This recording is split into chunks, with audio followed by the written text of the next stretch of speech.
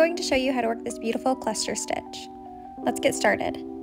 Yarn over, insert your hook into the stitch, yarn over, pull through one loop, yarn over, pull through two loops. Now we have two loops on the hook. We're going to do that 3 more times.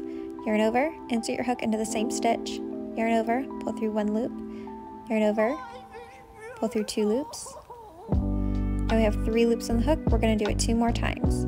Yarn over, insert your hook into the same stitch, yarn over, pull through one loop, yarn over, pull through 2 loops.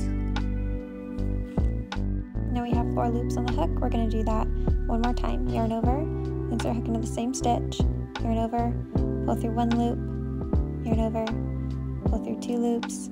Now we have 5 loops on the hook. We're going to yarn over and pull through all 5 loops. Yarn over, pull through all 5 loops, and that's a cluster stitch.